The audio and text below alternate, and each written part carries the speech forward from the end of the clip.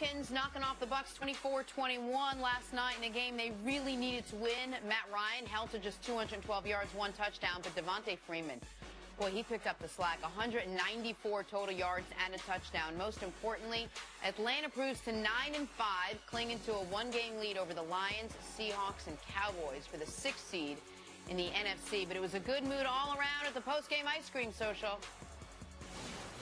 We're, right where we need to be at this point of the season.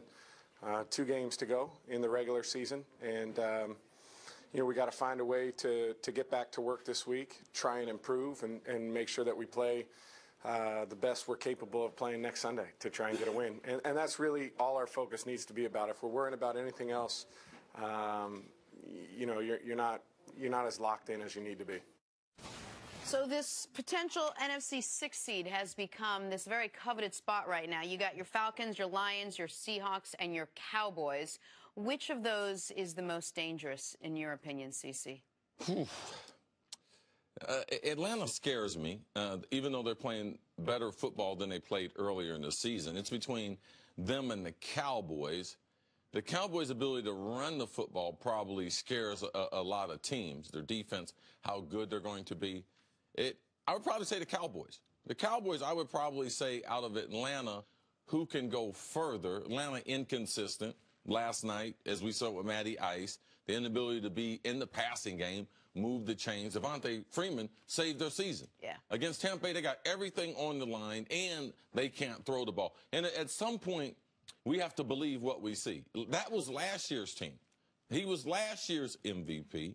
They were last year's leading scoring team. And this team, sometimes they don't even look like the same team. So I would say Dallas, and because of their ability to run the ball consistently and how in the playoffs it eats up the clock, that's probably the team I would have more fear in facing than the Falcons. Before I answer, I want to make something real clear to the audience. This is not who's going to be the 6th seed. It's of these 4 teams, if they got in, who'd be the most dangerous. Because I don't think anyone... I normally give the American public just a little bit of credit. Okay. Like when they have that little thing at the bottom, potentially what 6th seed would be the most dangerous. I believe that most of them can read. Okay, that's fair. Okay. But I want to make sure, because I don't think you believe Dallas is going to end up with the 6th seed, nor do I. No, I'm just trying to answer the question. Exactly right. But if they do, Atlanta's probably going to be the 6th seed. Atlanta's got the 9 wins. They're the most likely to be there. They also have the hardest schedule. Right. That's absolutely true. They have Carolina and New Orleans the last 2 weeks. But they have the tiebreakers. They're the most likely to be there. But CeCe's absolutely right that of all the teams to get there, the Cowboys are the only one that I think could actually win a playoff game. Like, the Seahawks are ravaged by injuries. Right. Detroit's a team that I think for a couple years has been basically the same team. 7, 8, 9 win team that's about their basement and their ceiling, and they're not a real threat come the postseason.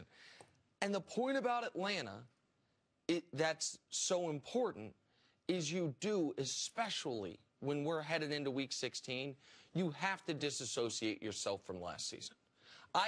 That is very difficult to do early in a year.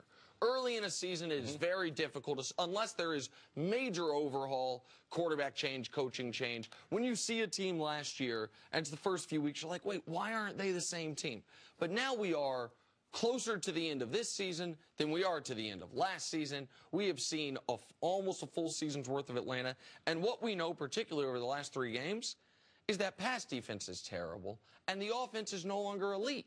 Like, the offense is a good offense, as opposed to last year. They were right there with the all-time greatest offenses. So Why is it the Cowboys? To me, it's what CeCe mentioned in the running game and the fact that we have seen the Cowboys, and this is the biggest if for them, more so than any other team in the league, when healthy, when fully operational. They're a really, really good football team. And I know Tyron Smith just tweaked his ankle, but Sean Lee's healthy. Zeke's coming back. If they were to make the playoffs, they would theoretically be fully operational, and that's a dangerous football team. Matt Ryan said in his post-game press conference he fully acknowledges this team's offense is not where it was last year, nor is it where it needs to be. Although, hey, Matt, we're inching very close to the postseason. Maybe you need to get everybody on the same page.